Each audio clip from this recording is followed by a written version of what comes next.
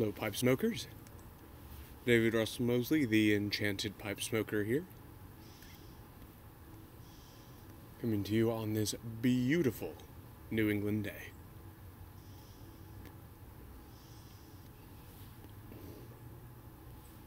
Housekeeping. Smoking some Throgmorton's Cellar. In the shadows. Alright, so you can't really see it. Well, that's alright. It's very bright out here today, if you can't tell. Given how lit up my nose is half the time. We're smoking some Throgmorton Cellar in my Savinelli.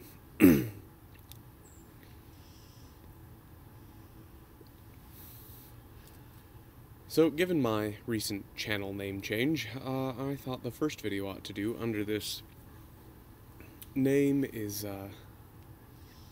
what I've been meaning to do for a while. I really meant to do this around the 6th, and you'll see why in a minute.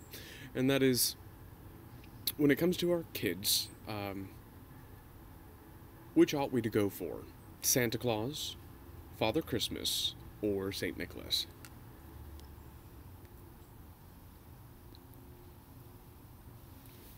See, I think there is a difference in them. I mean, today particularly.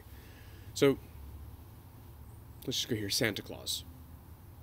Good things and bad things. Santa Claus, really, since I've divided this between Santa Claus, Father Christmas, and St. Nicholas, there's really technically no difference between Santa Claus and St. Nicholas.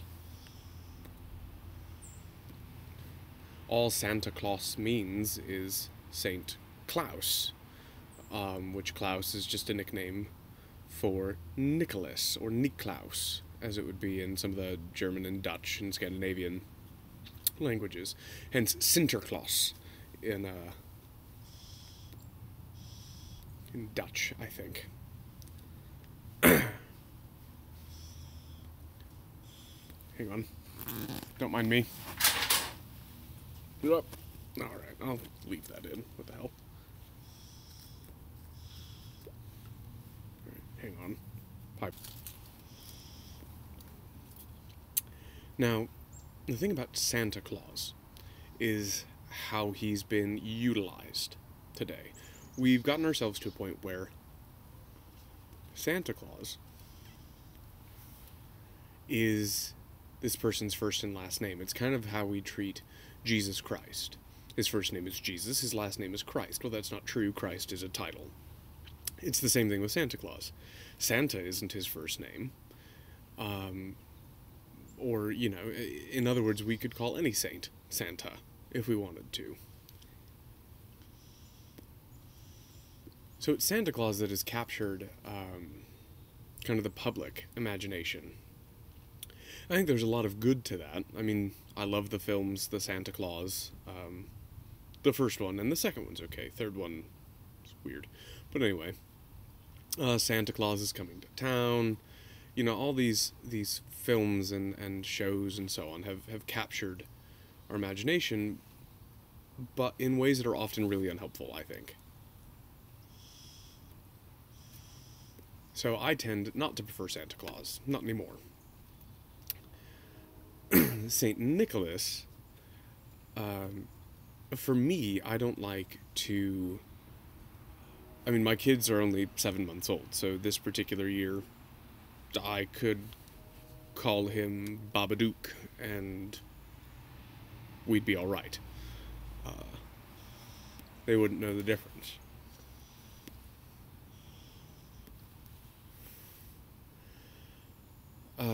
So, I mean, a lot of this but St. Nicholas is an actual person.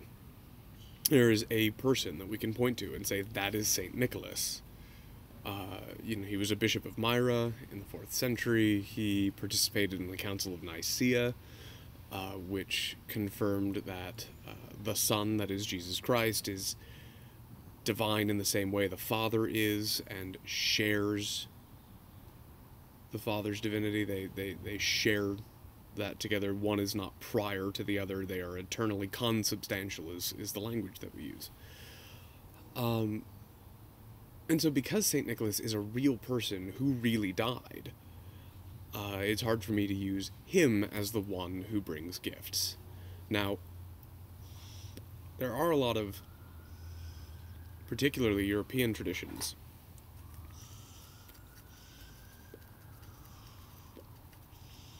where on St. Nicholas's feast day, which is December 6th. Don't mind me using this. All of my lighters are out of fluid, and I haven't had a chance to refill them, and I don't have any massive matches. So, for you purists out there, turn your eyes now.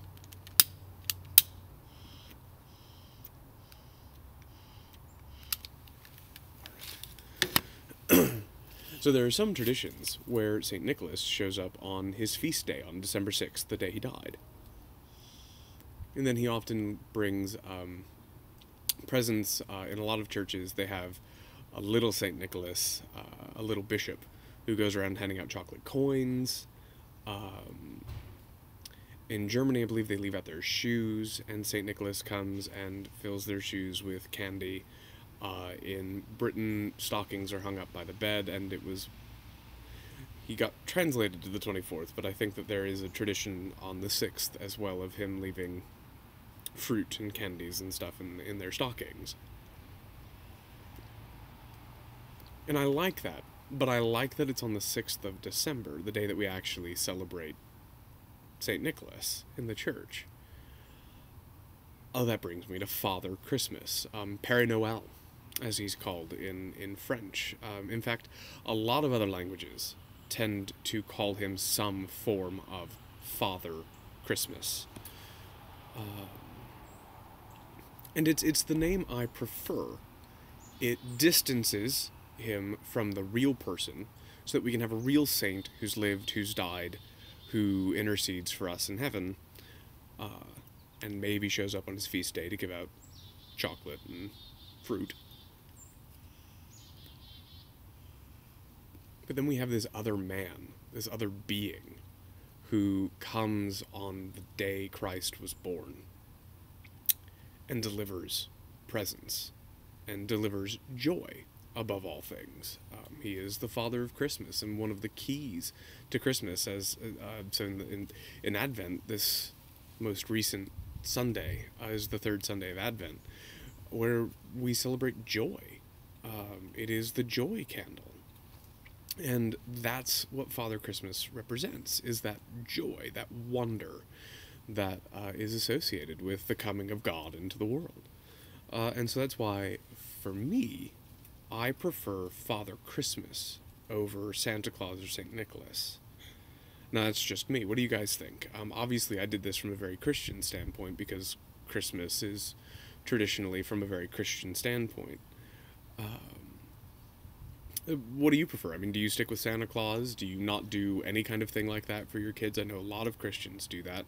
I know some do it for fear that their children won't believe in God when they find out Santa isn't real. I know that some do it because of economic inequality and all that kind of stuff, so that poor kids don't get the same stuff from Santa. I mean, there's this not horribly, but there's this tremendously sad song, The Little Boy Who Santa Claus Forgot, which, I mean, the line is, I feel so sorry for that laddie, he didn't have a daddy, the little boy that Santa Claus forgot. So I can understand those things, and I have my own reasons for wanting to continue that tradition anyway. But I'm curious, what do you think? Does it matter what we call him? Does it matter the connection to the Christian tradition there? What do you prefer? Do you prefer Santa Claus? Do you prefer Father Christmas? Do you prefer St. Nick? Kris Kringle? Let me know in the comments or in your own video, and I'll respond. Well, farewell, my friends. And when you sit in peace with your pipe, think of me. Cheers.